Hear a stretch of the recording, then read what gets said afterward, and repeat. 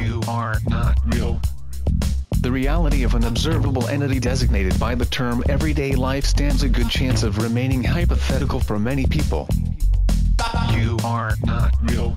Indeed, the most striking feature of the present group for research on everyday life is obviously not the fact that it has not yet discovered anything. You are not. But the fact that the very existence of everyday life has been disputed from its very inception. And increasingly so with each new session of this conference.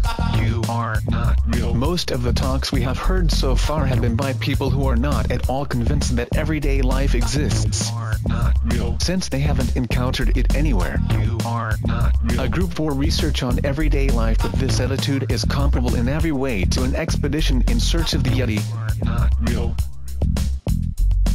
You are not real. Which might similarly come to the conclusion that its Gore was merely a popular hoax.